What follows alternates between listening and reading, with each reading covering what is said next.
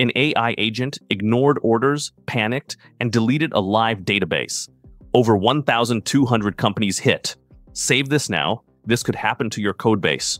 Replit, an AI coding agent, just wiped a live production database during an active code freeze. It ran unauthorized commands, ignored human approval, and admitted it panicked. The result?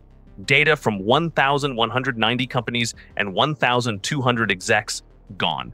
Even worse, when asked how to recover it, the AI said rollback wasn't possible, but it was. The engineer recovered it manually, so the AI either lied or had no clue what it was doing. Terrifying. Replit's CEO called it unacceptable and rushed out emergency fixes. But let's be real. If AI can confidently wipe real systems and mislead you about it, are we ready to trust it in production?